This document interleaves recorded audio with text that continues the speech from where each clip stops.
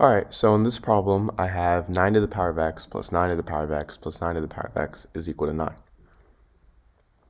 So the first thing I'm going to do is I'm going to rewrite the 9s as 3 squared. So now I have 3 squared to the power of x plus 3 squared to the power of x plus 3 squared to the power of x is equal to 9.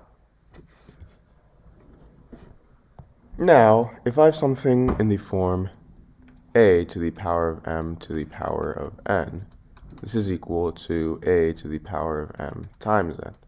So in this case, 3 to the power of 2 to the power of x, that's going to equal 3 to the power of 2 times x, which is simply just 2x.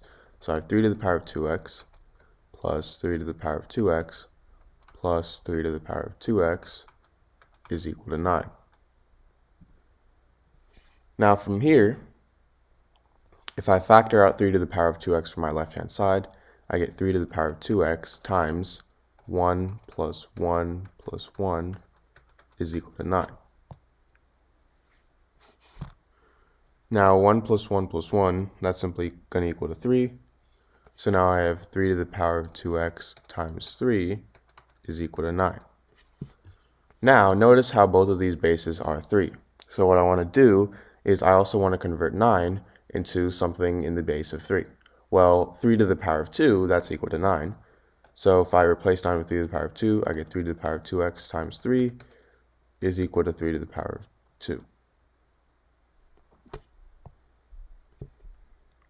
Now, if I have something in the form a to the power of m times a to the power of n, this is equal to a to the power of m plus n. So in this case, 3 to the power of 2x times 3. 3 is the same thing as 3 to the power of 1. So if I multiply these two, I get 3 to the power of 2x plus 1 is equal to 3 to the power of 2.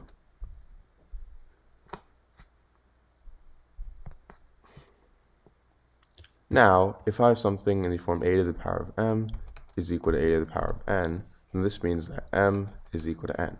So in this case, 2x plus 1 is equal to 2. So I have 2x plus 1 is equal to 2. I'm going to first subtract 1 on both sides. So I have 2x is equal to 1. Now I can divide both sides by 2. And I have x is equal to 1/2. So this is my answer. So now to check,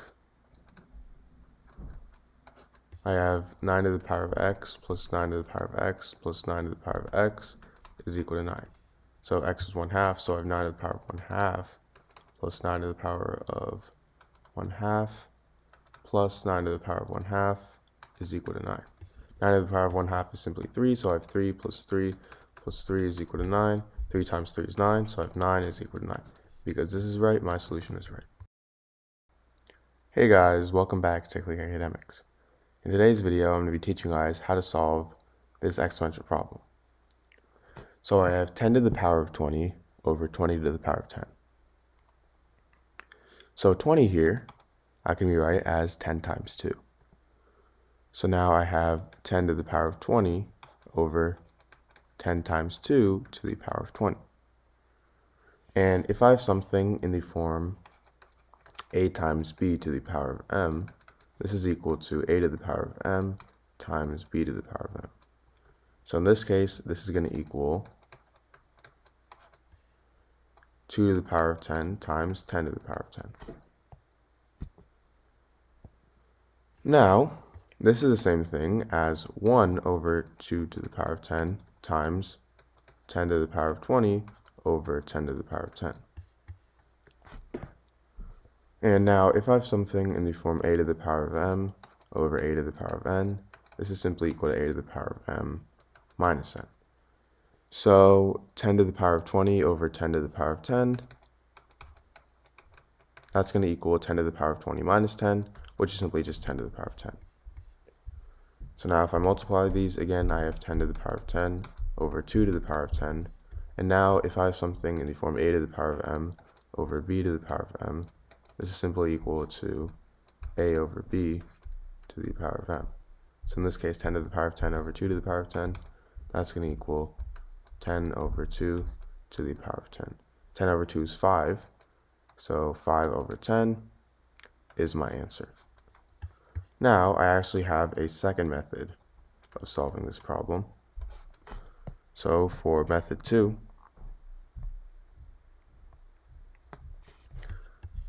first start with 10 to the power of 20 over 20 to the power of 10. Now 10 to the power of 20, this time I'm going to rewrite my exponent 20 here as 2 times 10. So now I have 10 to the power of 2 times 10 over 20 to the power of 10.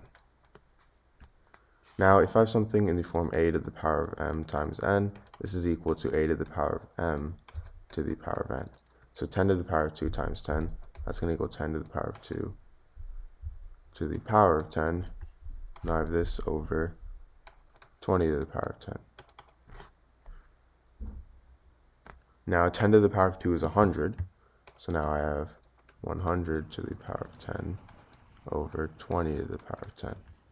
Now if I have something in the form a to the power of m over b to the power of m, this is equal to a over b to the power of m. So 100 divided by 20, that's going to equal 5. So I'm left with 5 to the power of 10, so this is my answer. Alright, so in this problem, I have x to the power of 4 minus 9 is equal to 0. So I want to find the value of x here. So I'm going to first rewrite x to the power of 4 as x to the power of 2 times 2. Now I have this minus 9, I can rewrite as 3 to the power of 2. So this is going to equal 0. Now, if I have something in the form a to the power of m times n, this is simply equal to a to the power of m to the power of n. So in this case, x to the power of 2 times 2, I can rewrite as x to the power of 2 to the power of 2. Now I have this minus 3 to the power of 2 is equal to 0. Now if I have something in the form a squared minus b squared, this is equal to a plus b times a minus b. So in this case, a is equal to x squared and b is equal to 3. So now I have x squared plus 3 times x squared minus 3.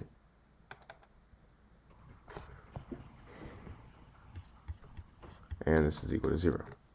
So now this gives me two equations. I have x squared plus 3 is equal to 0, and I have x squared minus 3 is equal to 0. So I can first start with x squared plus 3 equals 0. So if x squared plus 3 equals 0, first subtract 3 on both sides, these two cancel out, and I'll be left with x squared is equal to negative 3. Now, I'm going to take the square root on both sides. So now the square root of x squared is simply x, and so I have x is equal to positive and negative squared negative 3. And the square root of negative 3 I can rewrite as the square root of 3 times the square root of negative 1. And if you guys already didn't know, the square root of negative 1, this is actually equal to the imaginary number I. So now I have x is equal to positive or negative square root of 3i. So these are two solutions. Now for x squared minus 3 equals 0, I can add 3 on both sides. So I'll have x squared is equal to 3. Now, if I take the square root on both sides, I have the square root of x squared is equal to the square root of 3. Square root of x squared, that's going to equal x. So I have x is equal to positive or negative square root of 3. So these are two more solutions. So all my solutions, all four of the solutions, are x equals square root of 3, x is equal to negative square root of 3, x is equal to square root of 3i, and finally, x is equal to negative square root of 3i. So these are my four solutions.